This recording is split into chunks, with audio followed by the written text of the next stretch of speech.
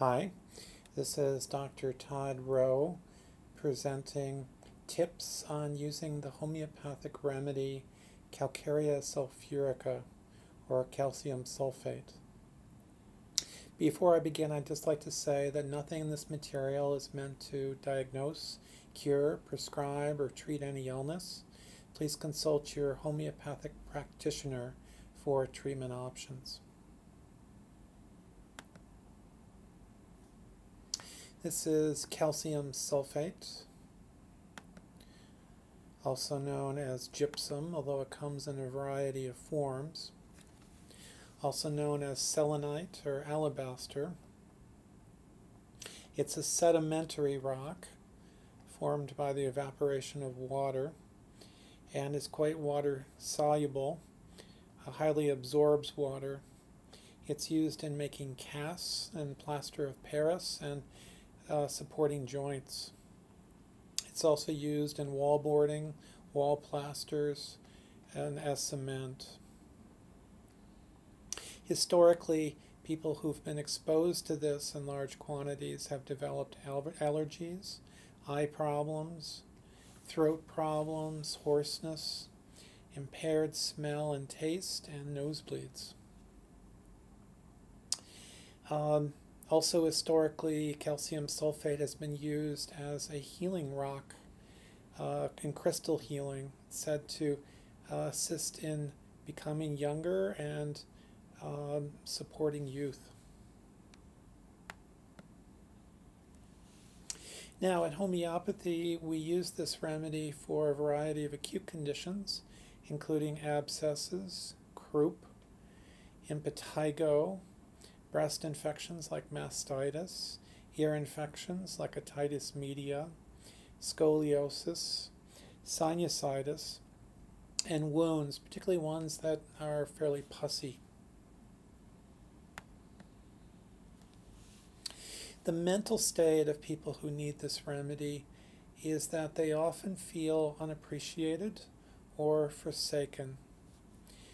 Particularly in children, they can be quite quarrelsome and irritable. It's one of our main remedies for jealousy in children. They also can be absent-minded and brood over imagined misfortunes. Another problem is they can have sleeplessness and brood at night about horrible things. And they often feel better around 6 p.m. As I mentioned, it's one of our main remedies for abscess formation and pussy wounds, particularly when there is a yellow-like discharge from the wound. You can also use this, for example, for boils. There is a tendency towards slow wound healing in Calcarea sulphurica, and also a tendency towards enlarged glands. They can have night sweats, craving for salt, and generally they are hot and worse from heat. Calcarea sulphurica typically is quite restless. The heat is oftentimes worse at 11 a.m. And generally they are also, Calcarea sulphurica, worse standing, bathing, not eating, and oversleeping.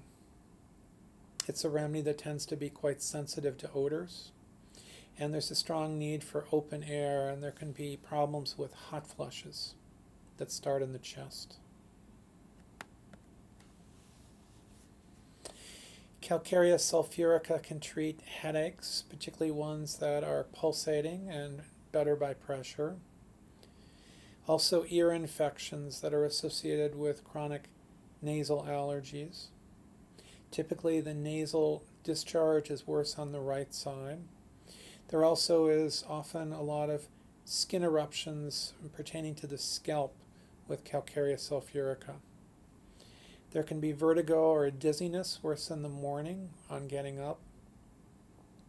Also choking with the sensation of a plug in the throat. It's one of our main remedies for croup that's better by uncovering and worse in the morning.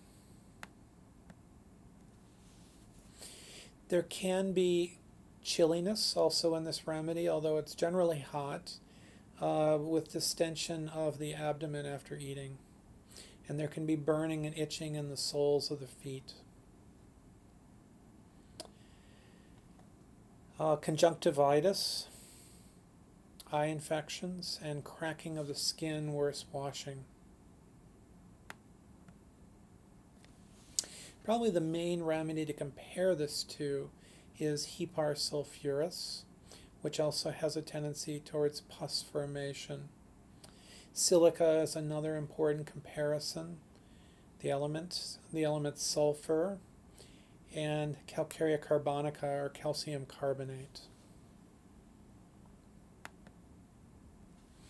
You can learn more about homeopathy through some of our other programs. We have an Introduction to Homeopathy online program, which is 40 hours.